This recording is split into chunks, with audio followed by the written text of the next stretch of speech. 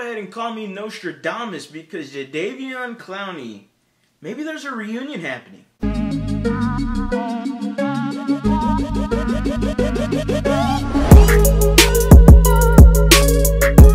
going on, everybody? Welcome back to a brand new episode of The Lead. Your host, as always, Harley Dugan. Jadeveon Clowney, I had mentioned him in a video I was like a week or two ago, and that didn't feel far-fetched to me. I understand that the idea of bringing him here doesn't make quite a bunch of sense in terms of what is he looking for and teams and wanting to win. I'm just not sure Jadeveon Clowney's willing to go through a rebuild with the Houston Texans, but it would be on a one-year deal. Maybe he resets his market or whatever and has a good year and thrives with D'Amico. That's like hopeful wishing for him in his career. I just don't think that's going to happen. I don't believe that him coming back to the Houston Texans even is a good thing. And I know it sounds a little hypocritical because I was kind of adamant about Jadeveon Clowney returning, but when I really looked into it, and I looked into the facts of it, and I looked into the details of it, and I'm looking at a Jadeveon Clowney who didn't really want to be in Cleveland,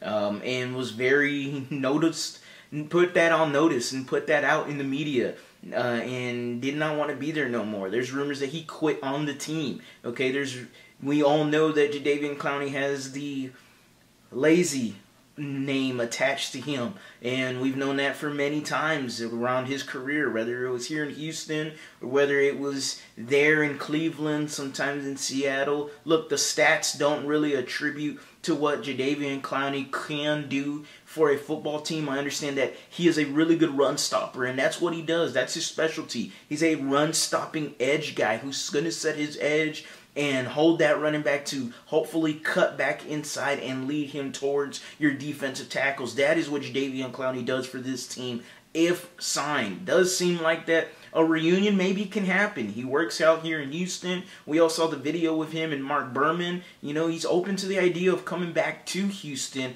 but everything has to work out. D'Amico even talked about it, and he said, look, we're just trying to improve the team any way we can, basically. And he thinks that Clowney can improve this team. I question the locker room issues that he could create, especially when you're trying to build a culture again and reset this franchise. I'm not sure how great of a sell Jadeveon Clowney is in that locker room, but overall, I'm now against bringing in J.D. Clowney. I'd rather just roll with Will Anderson, Jonathan Grenard, Jerry Hughes, and I know that kind of sounds crazy, but hey, Jonathan Grenard, if healthy, I think can produce the way he was 2 years ago. Jerry Hughes had a outrageous, like, out of bounds kind of year for you that was unexpected as hell. And then you got Will Anderson Jr., the third overall pick in the draft from Alabama. That dude, the Terminator, Area 51, call him whatever you want. The Houston Texans should be just fine without a Jadeveon Clowney. As always, guys,